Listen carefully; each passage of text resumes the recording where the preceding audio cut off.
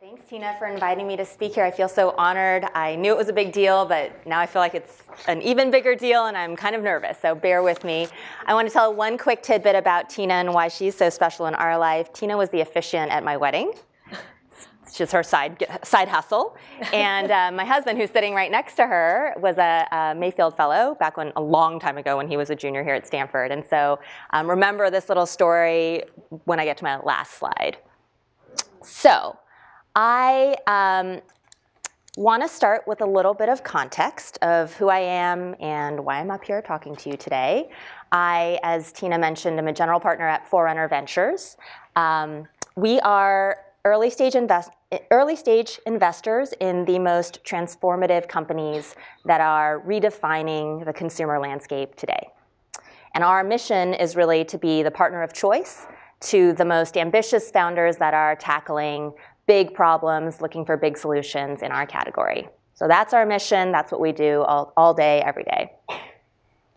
Since kicking off the firm in 2010, we have, I hope, earned the reputation of being the best-in-class investors in our space.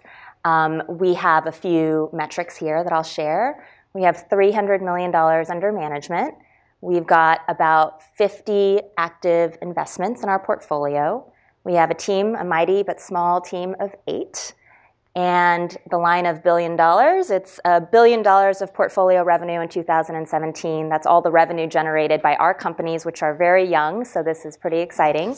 $1 billion or more of secured follow-on funding in all of their follow-on rounds. And then our first investment in our first fund sold for $1 billion. It was Dollar Shave Club to Unilever in June of 2016. So that was extremely exciting and a big milestone for us and for our companies. So a little bit of context about our fund, which I think is kind of fun. It's rare to see a new venture fund come to light. And so with us, each fund that we have had and raised has sort of achieved different milestones. The first fund we raised was in 2012. It was just about $42 million fund. And this was about establishing our brand. We were not, my partner Kirsten Green actually started the firm in 2010 with an angel fund. And she was investing just on sort of one-off basis. And with that created the thesis for what Forerunner ultimately is, which is investing in this whole category. But it's not easy to start a venture fund when you haven't had a long and illustrious career in venture. So it was a really unique time in the market where seed investing was becoming quite a new topic. And micro VCs was a new term that limited partners, who are our investors, were increasingly becoming open to. So we got to ride that wave and become first-time managers, launching Fund 1, and really setting out to be the only firm out there that was focused on consumer early-stage investing. That seemed to go well, and so a year and a half later, we raised $75 million in our second fund, and we really used this to expand some of the building blocks that we had worked on in Fund 2, expanding our investment size and expanding our investment ownership percentages, and really trying to deliver best-in-class support to our portfolio companies. I think that people often say Fund 2 is sort of easy to raise because you haven't had enough time to figure out if Fund 1 is working. So you got to raise that fund really fast so that they still give you money. Fund 3, though, was really hard to raise. Well, it wasn't hard, but it was nerve-wracking because we hadn't had our exits yet. So Dollar Shave Club and Jet were our first 2 big exits, and those happened in June of 2016. We had to raise our Fund 3, and we closed it before those were announced. So everyone was asking, hey, what are your numbers looking like? How are your companies doing? And we had to sort of stay quiet about it all. But our investors still trusted us. We raised $122 million, and we're using that now, investing out of that. And we're about, 10 or 12 positions into that fund now. And we also raised a side fund that's $60 million that sits on top of all 3 funds, and it invests further into the companies in our portfolio that are doing the best job. So that's our fund history in one quick slide. We can, ask me questions on it later. But that gives context for what we do and the business that I'm in. Our portfolio companies are what we are most proud of, and hopefully many of you will know some of these names and be avid customers. we were the earliest investors in companies like Warby Parker, Bonobos, Birchbox, Hotel Tonight. They were really the first guard of all of these next generation consumer companies. I know that obviously Bonobos started out of here at Stanford Business School, so it's something that maybe seems so familiar to you, but not so long ago, direct-to-consumer brands, that wasn't a term, and really all of this selling stuff online wasn't a thing. And so when we were investing in it, it was still pretty early days.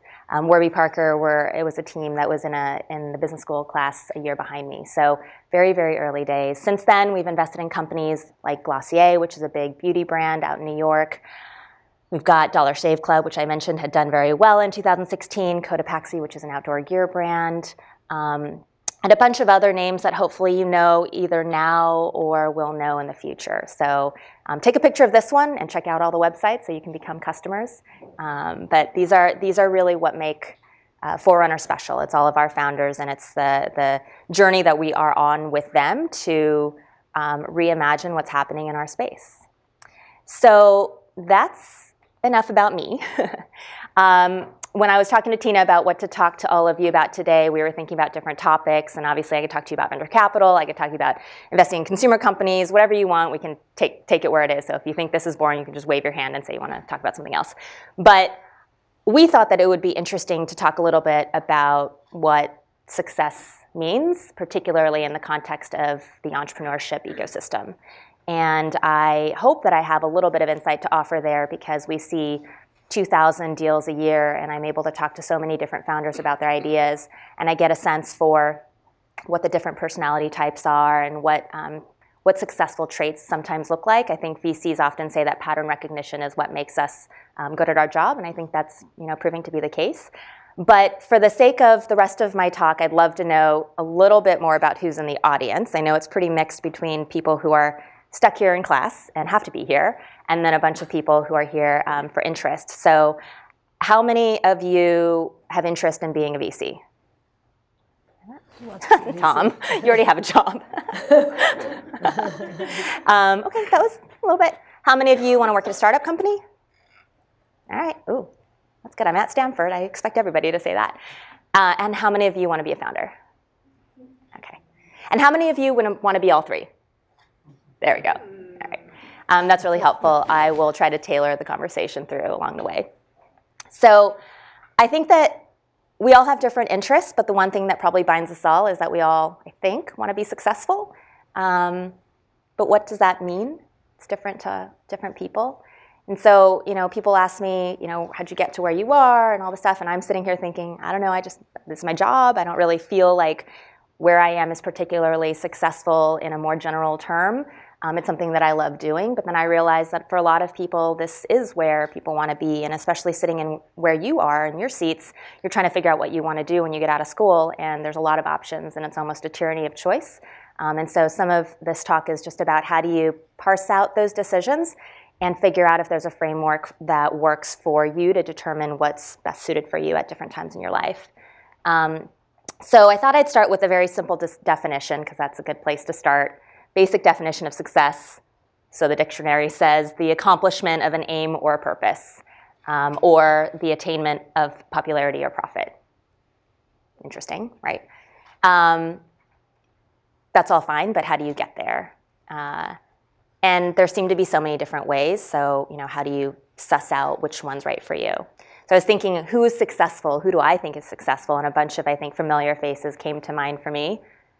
I don't know if you guys all know that. It's Jeff Bezos, right? Sheryl Sandberg. This guy.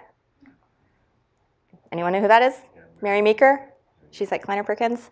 More famous for her Internet Trends annual terribly boring report. Sorry, Mary. It's really boring. But everyone has their own journey, and I think there are some journeys that are actually really interesting too, because they're non-traditional. This is Jack Ma from Alibaba. The story I love about this is Jack had applied to Harvard 10 times and applied to about 30 jobs, one including Kentucky Fried Chicken, and didn't get into any of them. So I'm sure they're pretty bummed out that they didn't let him in. This guy. And then Katrina Lake just took her company public. She's the founder and CEO of Stitch Fix. And Elon Musk, of course.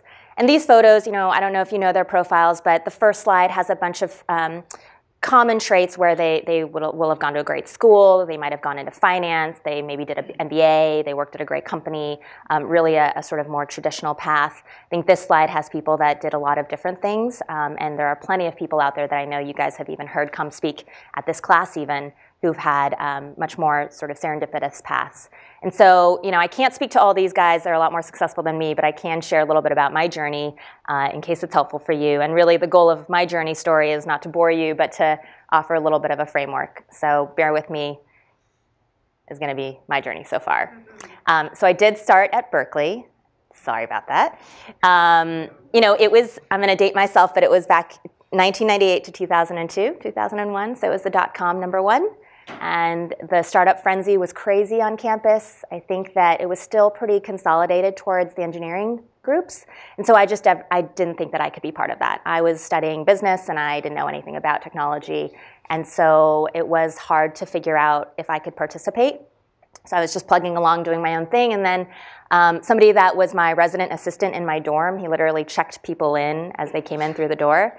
He turned out he wanted to start a company, and he had a group of 7 engineers that were banding together to work on a mobile software, kind of mobile phone technology startup. And this was when the phone was a Nokia. Right, just want to set that stage. There was no iPhone for like 10 more years. And this was a feature phone. It did all but basically call and text. But our idea was pretty neat. It was this idea of taking text and hyperlinking important words and then making actions out of that. So if it was, hey, Eurie, meet me at the pizza place at 3, the pizza place would be hyperlinked. You could map it, you could call it, you could do a lot of things that, surprise, we can do right now with our iPhones. So it was incredibly early, too early. Didn't really work out, but ultimately it was the most amazing experience because it was the first time I got a taste of that startup energy. I knew, though, even while I was doing it, that I didn't feel like it was going to be something that I would be able to really sink my teeth into, and it was because it wasn't my idea and it wasn't something that I was uniquely qualified to do. It was something that I was opportunistically offered an opportunity to participate in, and so that's why I took it, and I learned from it, and I think that was great. But ultimately, I thought about what else I could do, and I ended up going a more traditional path and getting an internship at Bain, where I think you guys all know is a consulting firm, and ended up having the best summer of my life doing that internship. And I think that that was a bit surprising to me because you think you're going to this big company and it kind of seems boring, but what you really get is a lot of wonderful people that are all super smart and really excited about new things, and you get to collaborate together in this team environment for a very consolidated period of time. And so from there, I literally look back at all of the people that I work with and collaborate with now, and so many of them are from Bain and from that time in my life. And so it's just it's a special treat to be able to do that, thinking back, 12, 15 years later, that people that I had gone to parties with and, gone on vacations with are really people that I do business with every day today. At the time that I was at Bain, I was still noodling on my own idea. I always had sort of that entrepreneurial bug, but I didn't feel like I had enough skills yet. And so I thought, okay, well, if I maybe go into investing, I'll learn how to raise money for my company idea in the future and maybe learn how to build a business and ultimately be more successful. And so I sought out a retail and consumer specific fund. And this was a firm that's out in Boston now, and it was started by the former CEOs of Neiman Marcus Group. And I think that what I'd credit myself with is not necessarily knowing what I ever wanted to do with my life, but just knowing that I had interest in consumer retail. And so from a very early stage, I started setting that as sort of a thing, a drumbeat in each of the decisions that I made. And so I spent a lot of time there. I probably worked the hardest I had ever worked in my entire life, even to date, in these 2 years. 100-hour weeks, steep learning curve. I didn't know how to do anything, but I just got so many hard skills that I use every day today. And part of the reason I haven't worked that hard is because honestly, when you work that hard, like everything else feels easy. You just know how to cope with different challenges in your life. And I think that those moments are always really important to get in your life, particularly early in your career. But all that set me up for a really neat opportunity. And it was actually my, second startup opportunity, which sounded super sexy. It was move to London, work at an incubator for fashion designers, investing in fashion designers. I mean, if that doesn't sound cool, I don't know what does. So I got really excited. I told my boss over at Castanet, I'm going to quit. I'm going to move to London. I'm going to do this. And he just looked at me and he was like, you're going to what? you have a great job here, it's stable, you have a promotion, why would you leave all of that? And I just thought, I'm 26 years old, I just want to try something different. I want to get out there and learn and see what's out there. And I knew that the risk was high. I didn't know the team, I didn't know the founder, but I really thought that this would stretch me and give me an opportunity to get out of my comfort zone. So I took it. I think a hot 3 months later, it imploded. I mean, it was not going to work out. The co-founders had a falling out. One of them had the money. One of them had the idea. The money left. And so here I was, no job in London, one of the most expensive cities in the world. And I didn't know what to do. So what do you do when you don't know what to do? You apply to school. So I applied to school. Thank God I got in. I got into Wharton. I was very happy about that. And then I spent the next 6 months just hanging out in London, doing some more consulting, more thinking about my idea. But I was like, okay, I've got my network from Bain. I've got my skills from Castanet. I've moved to London. I can deal with challenges. I'm ready to start a company. Like, if I'm not ready now, I mean, I'm just talking, and I'm never going to do it. So I was like, I'm going to go to school, and I'm going to start this company. So that's what I did. I spent my entire time in business school working on my own idea. It was not particularly novel. It's a handbag company, direct-to-consumer. Before that was a term. I mean, I really was too early, because I think if it was 5 years later, I would have been much cooler. But ultimately, I spent my entire time doing that. My internship during my 2 years was there, and I had a blast. But it was lonely. I was by myself. I don't know if you've gathered, but I am not a designer. But I was designing my own bags. Not good bags. But I was trying, and I was having a really good time. And I was all set to graduate and move to New York and start my company. And finally, I was going to be the person that I wanted to be, this amazing founder, and have my own thing. And then everything, oh, that was it. It's called Maven, sorry. And then everything grinded to a screeching halt. And about a month after I graduated from Wharton, I got a call from my mom on a Sunday afternoon saying that I needed to come home because my dad might not make it. And I said, make it to what? And she said, oh, well, he had a heart attack, so he might not make it. You should get home. And I thought, wow, Dad's not even sick. I think I talked to him 3 days ago, and he played golf. And it was the first time that my whole world was shattered, and I didn't have any idea what I was going to do. So I went home. Ooh, I'm kind of bummed out about it. So I went home, and my dad did pass away. And I realized that all the things that I'd been working on for so long was all about me and all about my job and all about all of this, like being a founder. And it all just didn't matter anymore. Everything seemed so trite. And so I spent the next 6 months hanging out with my mom. We had a small cafe, and she obviously couldn't run it anymore, so we needed to wind it down. So I spent a lot of time with her just talking and making sandwiches. She would love telling everybody that I had graduated from Wharton.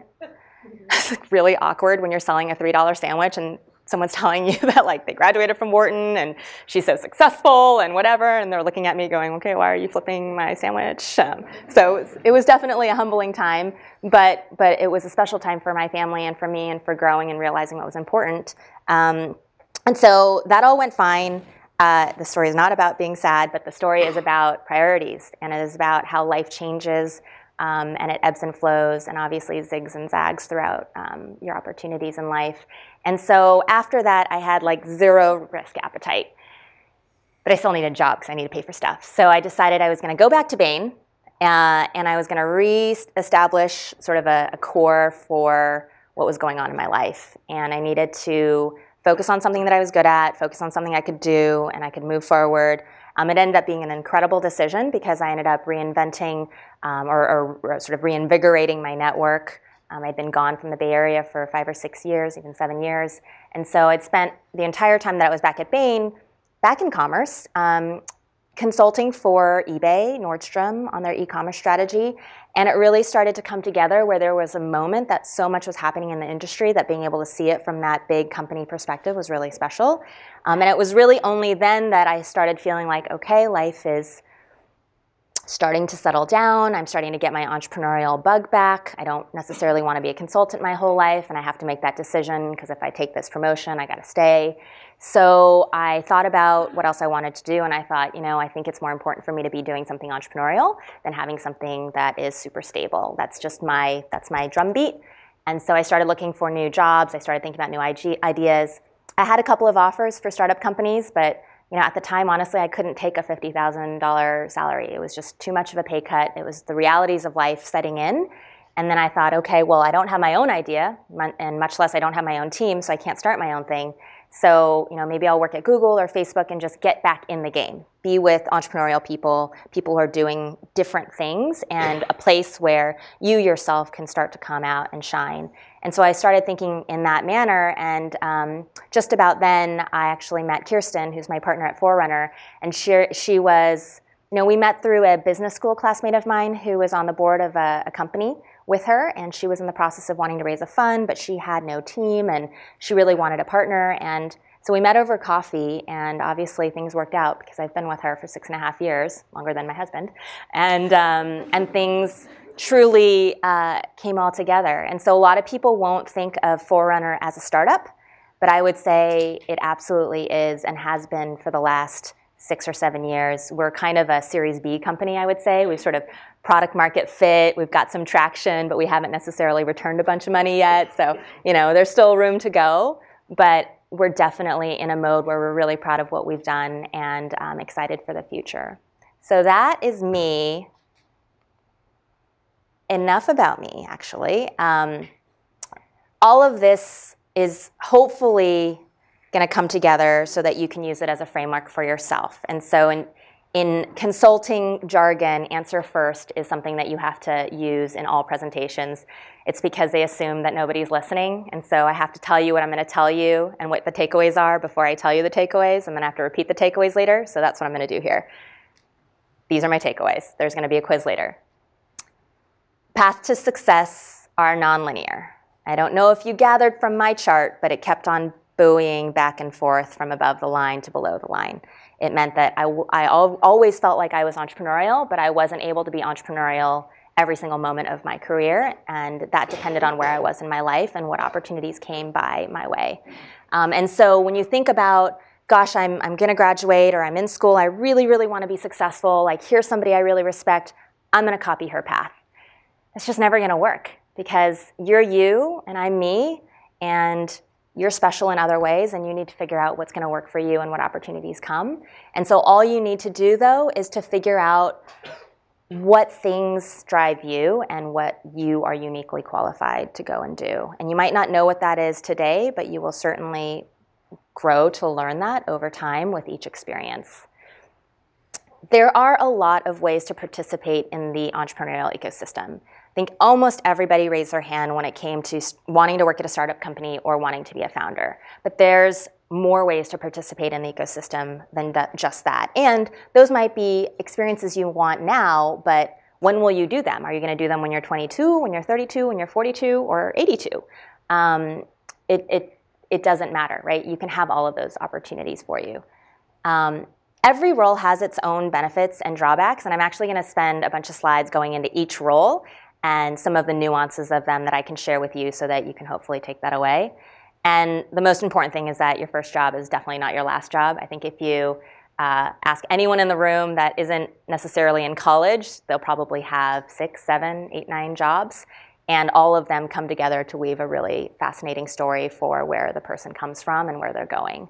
So I'm going to go back to this later, but of all the roles that we've talked about, most of them I've actually done, and I think that there are a lot out there that you're probably noodling on. I think that the biggest question in your minds is probably, why is number one a big company? That doesn't seem particularly entrepreneurial, but I would argue that it absolutely is. It is a place where you can gain a lot of skills and, most importantly, gain a really large network. So I'm going to go through each of these separately, so you take your little pictures. But no presentation is complete without a 2x2 matrix. So I'm going to give you a 2x2 matrix. There's so many ways that you can evaluate your own opportunity set. And I picked 2 vectors here, financial flexibility and risk appetite. The reason I picked those 2 is because of the hundreds of people I talk to every year who come to me and say, I want to start a company, or I want to be working at a startup. After about 2 minutes, it's obvious that they're never going to do it. And it's because the realities of life pop in. And when I ask them, okay, well, are you okay with foregoing salary for 2 years? And they look at me horrified. And they're like, well, no, how will I pay for my bills? And I'm like, well, that's a good question. I don't know. They feel often like you can do something on the side.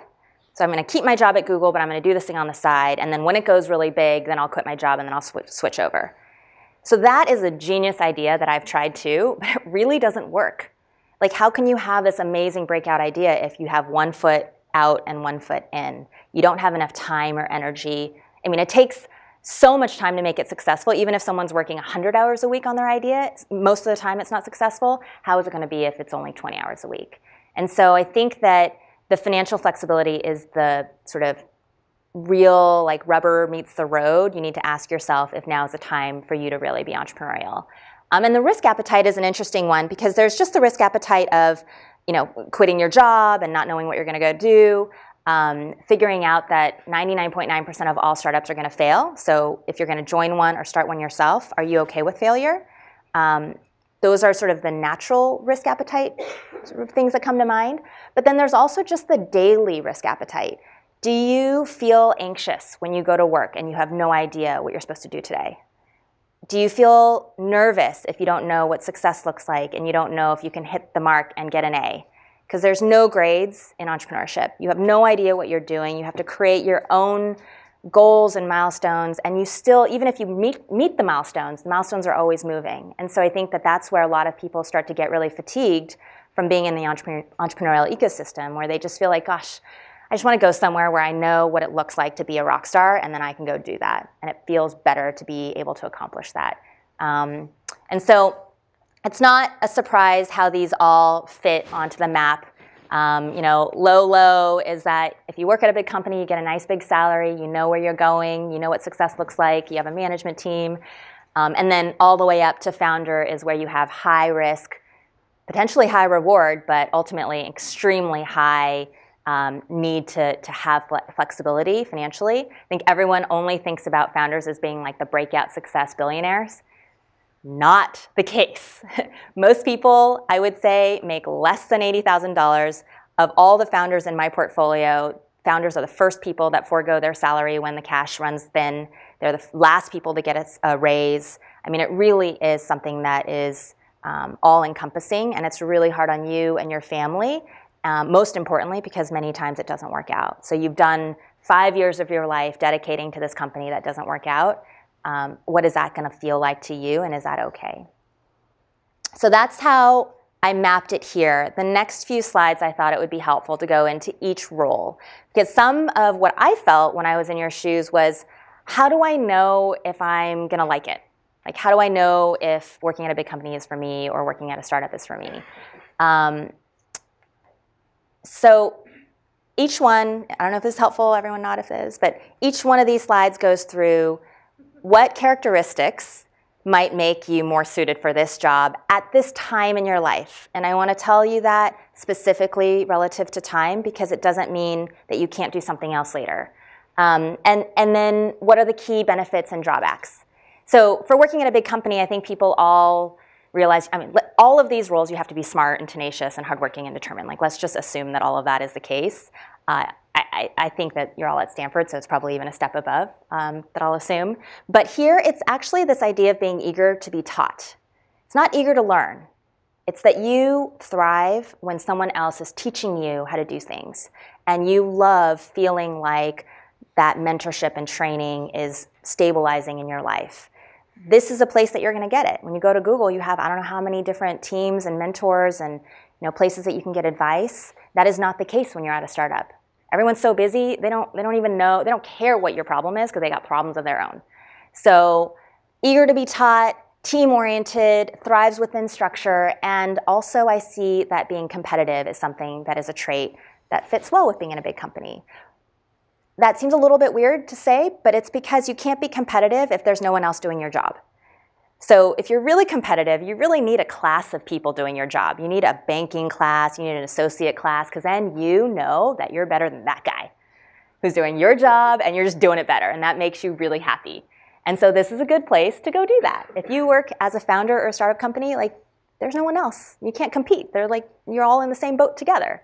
So I think that kind of draws out the biggest difference for me in this big company arena.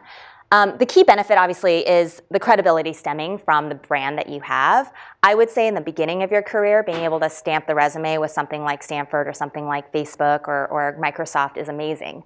You can also go and do that startup, but understand that if that startup fails, then the 3 years that you were working at it kind of don't resonate with anybody. So it's not giving you the credibility that something else might. And the biggest drawbacks there are a handful, but I think that the biggest one for somebody that might be in your chair is that the hierarchy limits outlier opportunities. So when you're at a startup company, you can be 25 years old and all of a sudden you can be the VP of marketing. That is not going to happen at Microsoft. And I think that, there are goods and bads to that, but regardless, if you feel like you need to have more autonomy and more room to grow and you want to have that ambiguity, then this is definitely not going to be a place to do it. And I think then FOMO is the worst feeling ever when you work at a big company. And I felt that a lot at Bain, where I distinctly remember telling my family and my friends, I feel like I'm living in the Jetsons, but I'm working for the Flintstones. Like, you're seeing jets going around in autonomous vehicles, literally, and I'm helping a company that is just super archaic. And some people love that. I did not, which is why I knew in my heart that I could never stay there and that I needed to do something, anything, where people were thinking about tomorrow. Growth. So this is kind of Series B and onward. Before you leave big company. Yeah. Your big company was Bain. Yeah. And I believe that Bain is a very different big company than McKinsey and Consulting. It is. Could you just repeat the question? Yeah. The question is, Bain is a very different big company from its competitors, in my observation. Why did you choose it? I wish I could. Oh, so the question is, Bain is a different big company than maybe some other big companies out there. I think specifically given how entrepreneurial a lot of the people have ended up being outside of Bain.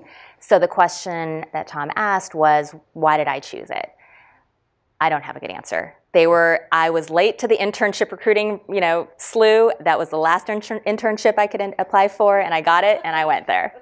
That's the real answer. It's the best one you could have picked. It is lucky. Yeah. I, in retrospect, am so grateful that this is the place I landed, because when you think about all the different companies you can work at, there's an entrepreneurial culture no matter what, if you're big or small. And there are actually small teams that have a non-entrepreneurial culture as well. So it is about understanding the nuances of the actual opportunity and not just saying, oh, it's a big company, like, I don't like it, or, oh, it's a small company, I'm going to work there because it's a startup. Because the environment around you really shapes that. But Bain is absolutely one of the more entrepreneurial. And, so are all the tech companies. I mean, if you work at Facebook, you can't not say that that's entrepreneurial. It's a big company, but it's still, that's why I say that big company is still a part of the ecosystem, right? And it's a wonderful place in the ecosystem. How are we doing on time? Keep going. I've got a few of these, so on growth stage, this is just so you know, growth is kind of Series B, Series C a little bit later, so even an Uber or an Airbnb. These are really good for people when you know what you're good at, you kind of are a domain expert. You have an ability to manage teams, because now you finally are starting to get big enough to have a team.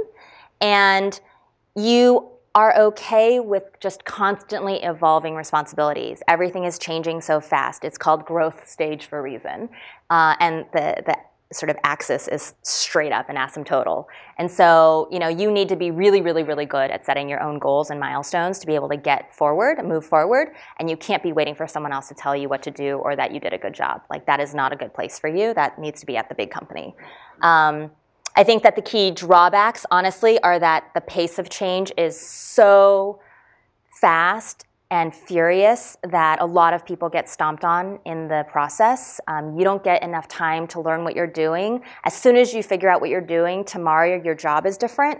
And it's really hard to then feel like everything you're spending all your time doing doesn't matter, because tomorrow it's different. So you need to be okay with that. And if you're not, it's not a good place for you. And by the way, don't ever expect management to be strong at a growth stage company, because the person that's managing you yesterday was a customer service associate. Like, it's crazy how fast it goes. But to the point of having outlier opportunities, if you are that type of person that can just hit an opportunity, hit the ground running and just take it along as fast as you can go, then this is a place that you'll go fast. I said the right timing here is when you know what you're good at. Because some people come to me and they say, oh, I don't know what I want to do. Maybe marketing, maybe supply chain, maybe engineering. I'm like, what are you doing? Go back to school. If you know what you're good at, it's much easier to get these jobs because you can get in, have a skill set that you're applying, and again, be successful, push the ball forward. Early stage, this is where I am. This is where we see most of our companies. It's probably less than 20 people on the team. There's not necessarily a product market fit. Here it's really great if you're a generalist, if you're enthusiastic about the product and the company, and you're comfortable with extreme ambiguity.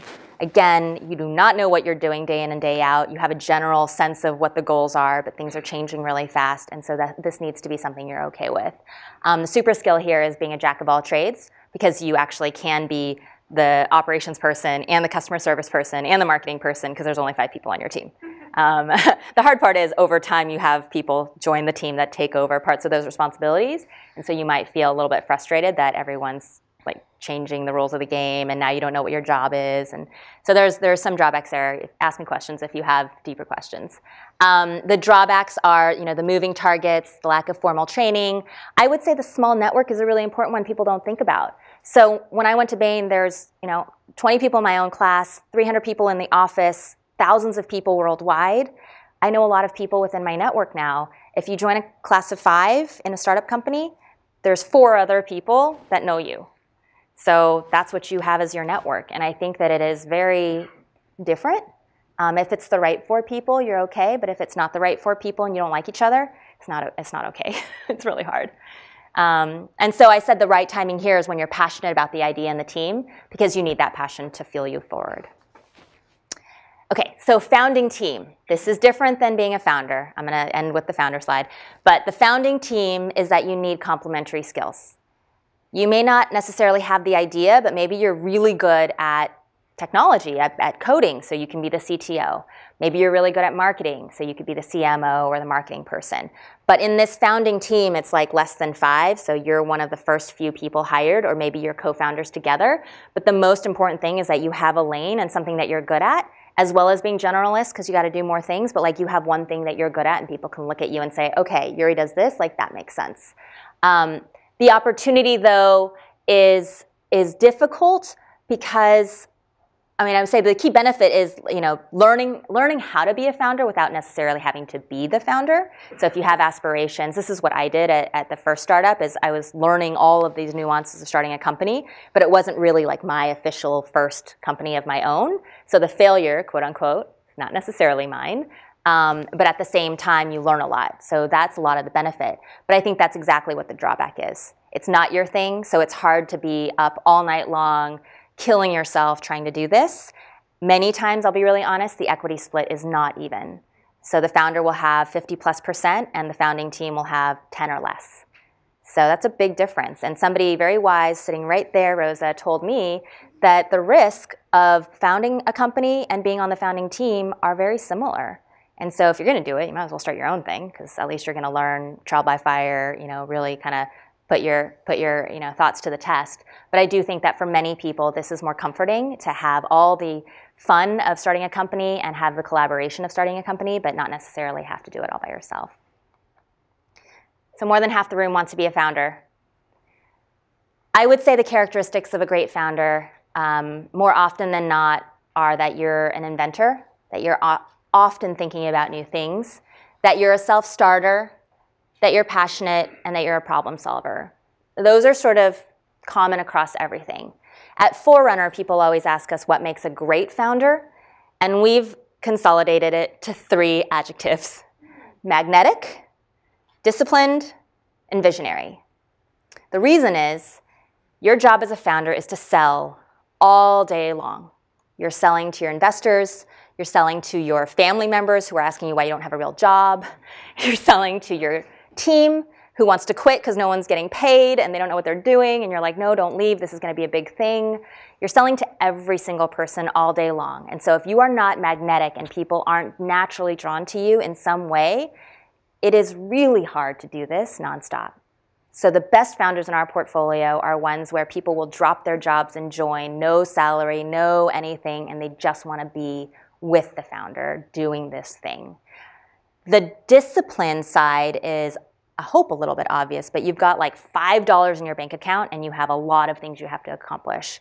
So are you the type of person that's going to know exactly what needs to be done to move the needle forward? Nothing more, nothing less. You know what it takes, minimum viable product, to show what you're trying to do. And that is something that we see in our best founders. Visionary is that I am not in the business of funding good companies. I'm in the business and I get paid to find extraordinary outlier companies. Venture capital is only successful on outliers. And so if you're not visionary, if you're thinking, I'm going to build this great company and I think that it's going to be $50 million in 5 years and we're going to make $5 million of cash flow, that's amazing. And that's a lot of money in your pocket. But that does not make me successful. That does not make our endowments and our LPs successful who've invested in Forerunner.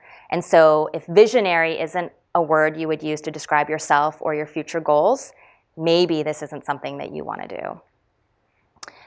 The super skill going along with magnetic is that this job is all about hiring, 100% hiring. If you can hire the team to win, you don't need to be the smartest person in the room. You don't need to be the best person. You need to be the person to know who to bring onto your team and to get them there and empower them to do their job.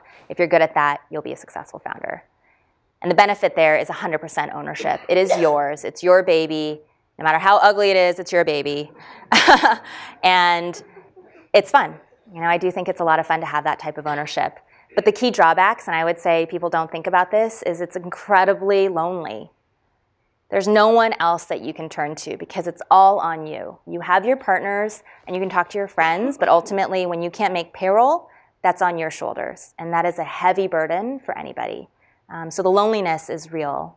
The instability, obviously, it is what it is. And the high beta is, I think, what a lot of people get excited by. It's just this huge, huge outcome potential. But with that is just a huge zero. And I think after that, it's hard to rally. The right timing here, I would say, is when you're ready. I mean, that's kind of stupid, but it's true. You'll know in your heart if you're ready to start this. I knew that I wasn't ready until I was ready. And then when the thing happened with my family, I wasn't ready anymore. And so you have to know where your risk appetite and your financial flexibility meets in the middle and crosses over with that founder bucket. It obviously helps if you have an idea and some experience in the space, but you don't need it. I mean, I think there's a lot of founders that get out there and just want to do something and they're hungry and trying stuff, test and iterate. And so you can still be successful doing that. And the venture investor, I mean, it's a fun job. I would say, big picture thinking. My super skill is psychology. I didn't realize that was going to come in handy, but it's all about empowering founders and understanding how to motivate people. So these are things that I think a lot of people wouldn't imagine thinking about venture as a finance job, but this is, what's come out. Anyways, I'm going to wrap up for the next couple slides here. So what's the right path for you? We've asked a lot of questions kind of, rhetorically here, but what are your core personality traits? What's your risk appetite? What's your financial flexibility? What motivates you? Because when you start asking yourself these questions, they're different than how am I supposed to be successful? What's the best job to get? What's going to sound the best on my resume? Like those are not the right questions to ask yourself. That's not going to get you there. But these ones are going to help you, and hopefully some of the stuff in these slides are going to help you as well. So we'll do the key takeaways. This is the quiz. Path to success, nonlinear. There are a lot of ways to participate in entrepreneurship. Do not think that starting your own company has to be the only way, and certainly it doesn't have to be the only way today. You can do it any other time in your life, and there are opportunities all along the way. Every role has its own benefits and drawbacks, so don't think that anyone's grass is greener. It is not. It's just as hard, but in different ways. And your first job is not your last job, so please don't stress out too much about it. Just have fun and make sure that you're learning and make sure that you're doing something that brings out the best in you. So I'll do one final thought. Actually, there's two, but secret to success. No secret to success. It's Colin Powell. Come on, it's not my idea. It's the result of preparation, hard work, and learning from failure.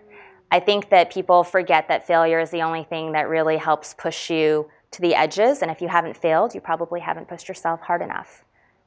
So try stuff. This is college. Do everything. Try all the jobs. You can literally have all kinds of internships, and so that's the best benefit that you get from being in school where you are. And not that Colin Powell needs a postscript, but I wanted to end with, I talked a lot about this, but remember I started the conversation by saying I'm here because I met Tina, who knew my husband a long, long time ago. And I think what I've learned in my career, in this career, is that my network has been the thing that makes me as successful as I am at my job. It's people that I'm friends with for, all the way through since high school. It's people that I've worked with at Bain all throughout my life, people that I met when I was traveling. I would say be nice to everybody because you never know who's going to be on this side of the table and you need to pitch me. And if you actually had somebody who was not very nice to me pitch me, and I thought it was really funny. I did not fund that person. But it is, you can always find opportunity in people. So try to build your network. My lovely mother used to always say, birds of a feather, together flocking. She's really eloquent, but birds of a feather flock together. So you guys are all with amazing people here at Stanford. Your alumni, tap your network, build your network, and please have fun and enjoy. So I'm opening up for questions.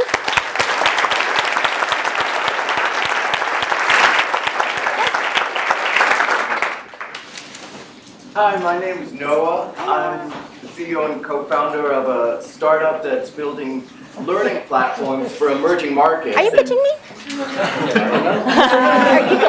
But the question is, I'd love to learn what your perspective is as a VC on the emerging amount of finances that are going into impact-focused investments, and if you see that in your job, raising your funds, or just where you think that's going overall. Yeah, I mean, I think it's really important. Yes. So Noah asked what we're seeing in terms of impact investing and sort of my general thoughts on the trends in that space. I'll be honest, there are some parts of my job that I just love and I'm so passionate about. We don't get to do impact investing because that's not what we signed up for and that's not what our LPs signed up for. So we have a charter where each LP invests in a fund because they want you to return a certain level of beta, like risk profile. Impact investing is something that's very different, and I'm so excited that more people are focused on it. What's hard is venture is about making money, and there's a lot of ways to make money, and you can do it with impact. But I find that if you can invest in companies that have sound business models, that have goals and mission statements that are really resonating with their customers, they will, in fact, have that impact. And so we see that a lot of our companies will donate X% of their revenues to different causes, or they'll donate products, and that's another way of impact or social impact that they're able to do. But in terms of general impact investing, we're seeing more firms created, but it's kind of a different class of investors. Yes? Hi, Bambi. Thank you so much for coming here. I think it's a very inspirational story. I'm from the business school. I've been in some early stage investing myself in the consumer space. It's similar to Forerunner as well. Deal flip? Really appreciate it. I've been looking at digital native brands, done a little bit what you guys have been doing as well. Yeah. I'm personally very excited in the space. I feel there are many reasons why it's so exciting, right? From a customer experience, brand experience, and clearly they're here to stay. From the likes of Harry, Bonobos, the equivalents. I'd love to hear from your perspective, why do you think some of the challenges that they could face, especially with Amazon there, and what you really see. Of course, I heard Christian's podcast recently where she mentioned that having Amazon, in fact, it's a bigger boon than not, in fact. But I'd love to hear your perspective, some of the cons of digital natives going forward. Yeah. Because clearly going forward, clearly everyone's getting like we have woken companies to the shape of people of color, you have like Harry's, you have Dollar Shave. The market is getting cluttered, so I'd love to hear a little bit of your thoughts on that. So the question was around direct-to-consumer brands, digitally native brands, and what they're growing really rapidly now. There's a lot of brands out there, so what are the challenges they're going to face specifically in the market, maybe relative to Amazon? I mean, I think that's a great question. I think when we think about digitally native brands, it's just the fact that for generations past, there's always been an influx of new brands. It's just that today they're digitally native because there's no other way to start a company. Why wouldn't you start it online? You get to know your customers so much sooner and better. I think that the threat of Amazon is real. I mean, they're obviously an extremely formidable competitor, but they do try to create brands, but they don't have the relationship that our brands have with the customer. So the reason why we invest in the brands is that they stay out of Amazon's fray, at least to enable growth. You know, Away and Warby Parker and Dollar Shave Club are able to get to the multi-hundreds of millions because they're doing something of their own and they own their whole supply chain. I think the trick will be, can they scale beyond just that? Can they create a lifestyle brand that's going to be sustainable? Can they grow with their millennial customer whose changing preferences are honestly so difficult to pinpoint? I mean, so how do you invest from an investment standpoint, not in a product, not even in a brand, but in a whole sort of way of life, in a lifestyle, in an ecosystem where the team has a pulse on who the customer is and is able to change along the way. And we think that that's the opportunity because there are trillions of dollars being spent on clothes, shoes, accessories, anything in and around your home and your life. All the brands that there were yesterday, they need to fight to stay relevant with you tomorrow. And so in that fight, the new brands are coming to life, and we believe that you all as customers are willing to give them a try. Yes?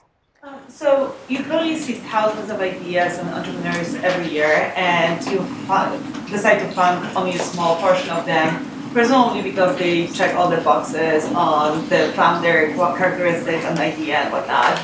But of all those, they still not all make it. So the ones that you thought had a high potential but didn't make it. What were some of the reasons that they didn't become successful? So the question is, we see a lot of deals, and so if it's to the point where we've invested in the deal, it's made it down a funnel pretty tight. And so why are those even still, many of those are not successful? And I would say a lot of it is execution. A lot of it is the founder, that they weren't maybe as magnetic and visionary and disciplined as we had expected them to be. It's surprising, but it's usually the founder. It's usually the founder. And so there are many times where even we will make the thought of, there's this amazing idea and we really want to do something in this space, and like this team seems like they've got it all together, they just look perfect on paper, and you know, in the back of your mind you feel like, I'm a little bit worried about this one thing, but we're just going to do it because it's just the perfect deal. They don't work out. They don't work out. When you feel like you've got the founder that you would back thick or thin, no matter they're starting this company or another company, those are the ones that are winning right now in our portfolio. And I think that's what we need to stay honest to. It is very hard to do that, though, because you see all kinds of things, all kinds of noise, and you want to believe, you want to drink your own Kool-Aid, right? And there are a lot of good storytellers out there. And so you have to pinpoint, what do you think the founder of this company needs to be great at to be able to make this company successful? It's different than this other company. So we often say, you know, why are you uniquely qualified to be the company founder of this idea? And if they have no real reason to start this one versus another one, probably not the right person. One of the main reasons, well-known reasons of startups failing is founder issue or founder issues. Yeah. In your experience, what are the other reasons, top two reasons why companies fail? Since the VCs are so smart, founders are so smart, I guess common sense in market timing, but when people change also. So the question is, you know, let's take the founder issue and the co-founders issue aside, because that's actually the lion's share of why a lot of companies fail. I would say that the other reason is lack of focus. Because what happens is you get somebody or a team that's actually really good, and they get the product to market, they get the angel funding or the first round of funding, and they start going, and they're super excited. And so they get all this momentum, and then they get a big Series A done. And then what happens? They hire 40 people, they expand their office, they expand to LA and New York and Dallas, and all of a sudden it's just a mess. And so I think that lack of discipline, it still goes back to the founder, but I think it's focus and like execution-wise, that people can't figure out what is it that you have to prove to be able to make that next step. In the back? So you talked about the strength of your network. Can you talk about how you keep in touch with your network, what your strategy is? Like, because it's really hard to, it's really easy to let things drop off and resurrect it again. And so what is your method for keeping in touch with your network? The question's what's my method of keeping in touch with my network? I think it's a really good question because I can't say that I had a process for it. I think that I got really lucky because I like people and I like keeping in touch with my friends. And it's really frustrating when you know someone's trying to network with you, right? Like they're checking in, it just seems like they want something from you. And I think that networking at its best is when you know that you have to give to be able to receive. And all throughout my life, I've been giving a lot to a lot of people. And now that's coming back around where it's not necessarily helping me, but it's helping people around me that might benefit from that. So I would say if you want to network, be really good at figuring out how you can help others so that people come to you, right? What a wonderful way to end. Thank you so much for Thank giving you so much to us. Thank you, Eurie. Thanks for listening.